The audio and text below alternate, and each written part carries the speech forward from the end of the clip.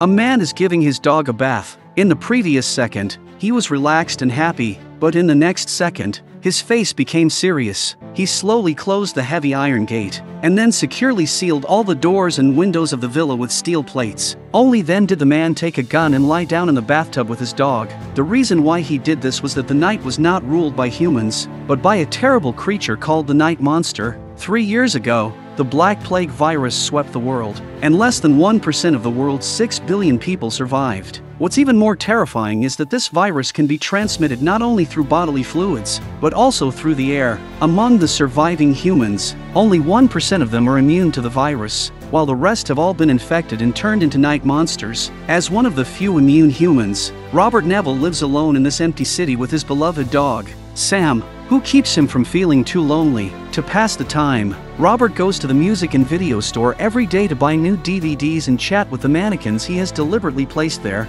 Then he goes to the port and turns on all the radios, hoping that there will be new survivors. During his spare time, Robert sometimes stands on the tail of a fighter jet and plays golf, and other times hunts in the streets of the city. One day, while he was chasing prey, his dog Sam entered a dark, sealed factory where the night monsters stay during the day. After hesitating for a moment, Robert bravely went in, and after a search, he finally found Sam under a table. He was eager to take Sam away, but Sam was too scared to move. Watching Sam's frightened look, Robert realized what was going on. After killing the night monster with a gunshot, Robert carried Sam and ran, commanding him to follow the small hole of light to escape. But he was not out of danger yet. Just as a night monster was about to bite him, Robert smashed the glass and escaped outside. The night monster struggled on the ground and died after a while. Robert did not leave immediately. Instead, he planned something in his mind. He took out a tube of blood and smashed it into a trap he had set up. Then, he nailed it to the ground and threw the rope up on the overpass. Later,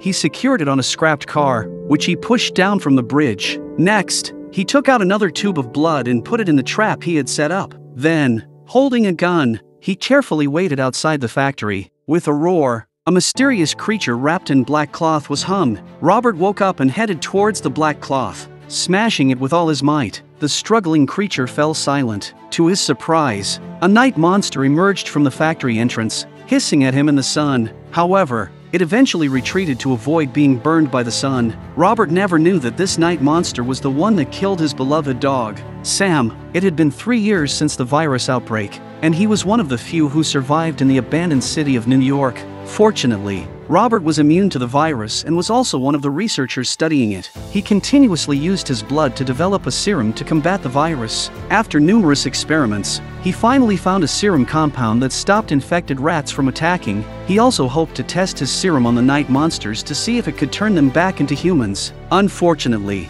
the experiment failed, and the night monster he had captured died in agony. In frustration, Robert injected the night monster with a virus antidote, reviving it in the end. Robert quickly got over his disappointment and continued to roam the city streets, trying to survive. One day, he was surprised to see a mannequin suddenly appear on the roadside. He drove his car towards it, pulled out his gun and shot it, hoping for a response. When he approached the mannequin, he did not realize that he had fallen into a trap. He was hit on the back of the head and passed out. He woke up later to find that he was tied up and injured. With his knife, he managed to free himself, but accidentally stabbed himself in the thigh. As he crawled towards his car, 3 infected night monster dogs attacked him. He growled back and tried to fight them off.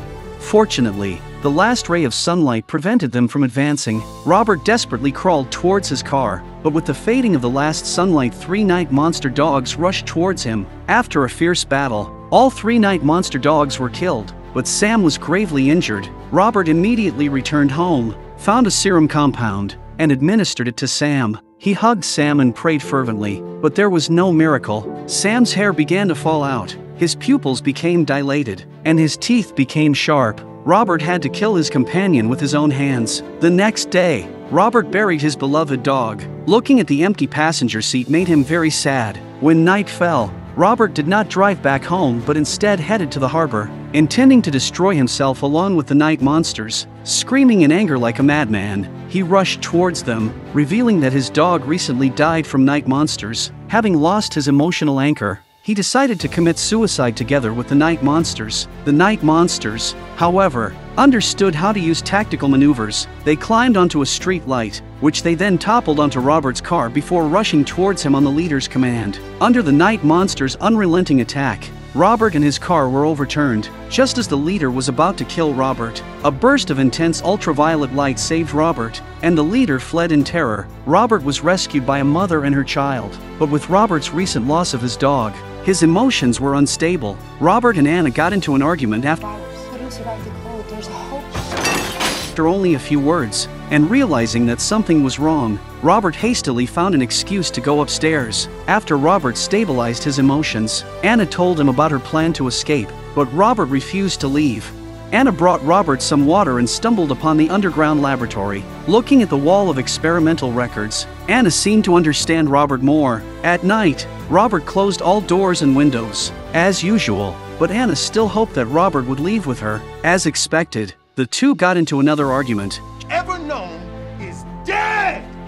Just then, Robert heard an unusual sound. He immediately asked Anna to turn off the lights, while he opened a small window to check. As the night monsters rushed towards them, Robert turned on the ultraviolet light, but to his surprise, it only stopped them for a moment. As the night monsters approached, Robert had no choice but to activate the long-buried bomb.